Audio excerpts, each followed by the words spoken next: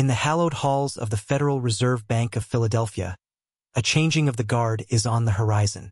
It's a moment that might seem, to the casual observer, as routine as the changing of seasons. But make no mistake, dear reader, this transition is as significant to our economic landscape as the first cherry blossoms are to spring in Washington, D.C. Patrick Harker, the current president of the Philadelphia Fed, is set to step down on June 30th, 2025. It's a date that may seem distant, but in the world of central banking, where decisions ripple through decades, it's practically tomorrow. The board's announcement of a search for his successor is not just a bureaucratic formality. It's the opening salvo in a process that will shape the economic destiny of not just the 3rd District, but the entire nation. As I sit here in my office, surrounded by the comforting smell of newsprint and coffee, I can't help but reflect on the significance of this moment.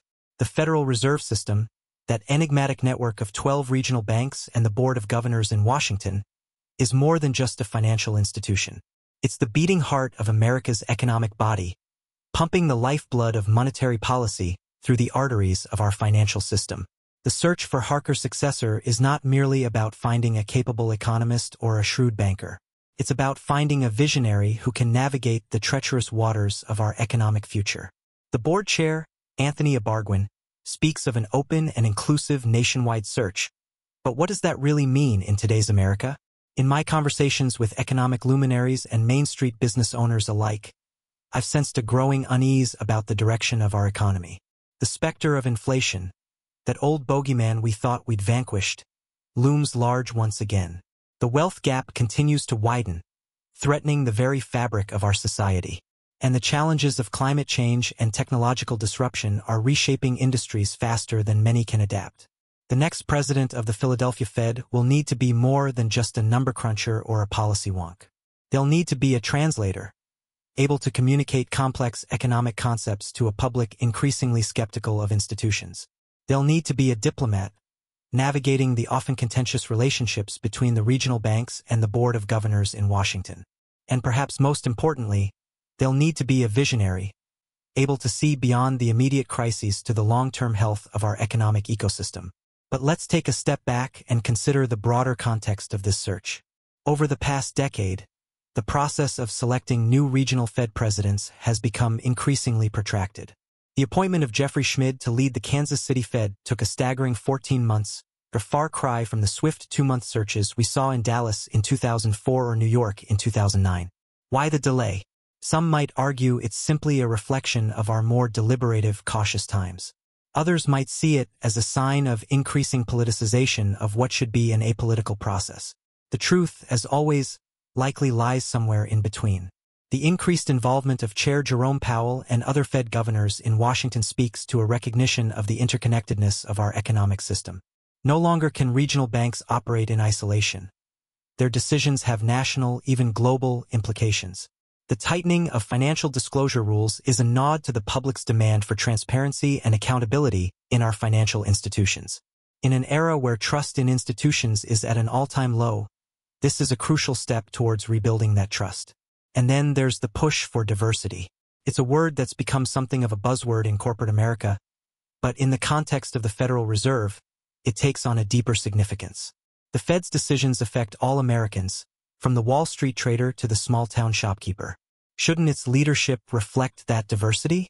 But as we push for a more representative Fed, we must be careful not to lose sight of the primary goal: finding the most qualified individual to guide our economic ship through the stormy seas ahead.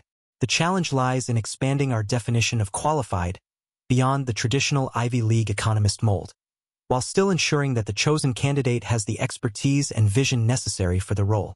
The next president of the Philadelphia Fed won't take their voting seat on the Federal Open Market Committee until 2026, but their influence will be felt long before then. They'll be joining a Fed that's grappling with some of the most challenging economic conditions in recent memory. The pandemic has reshaped our economy in ways we're still struggling to understand.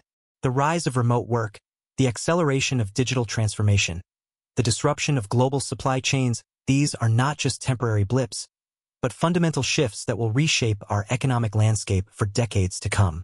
Then there's the looming specter of climate change. How does a central bank factor in the economic impacts of rising sea levels, increasing natural disasters, and the transition to a green economy. These are questions that would have seemed outlandish to Fed presidents of the past, but they're now central to the role. And we can't forget the ongoing debate about the role of the Fed itself. Should it stick to its dual mandate of price stability and maximum employment, or should it take a more active role in addressing issues like income inequality and racial economic disparities? These are not just academic debates, but questions that go to the heart of what kind of economy, and indeed what kind of society we want to build. As I ponder these weighty issues, I'm reminded of a conversation I had with a small business owner in Philadelphia's Reading Terminal Market. Amid the bustle of shoppers and the aroma of fresh produce, she spoke of her hopes and fears for the future. "I don't understand all this talk about interest rates and quantitative easing," she told me. "But I know that what happens at the Fed affects my business, my employees, my community. It's voices like hers that the next Philadelphia Fed president needs to hear and understand. The challenges facing our economy are too complex, too interconnected, to be solved by economic models alone. They require a leader who can blend rigorous analysis with genuine empathy, who can see the human stories behind the economic data.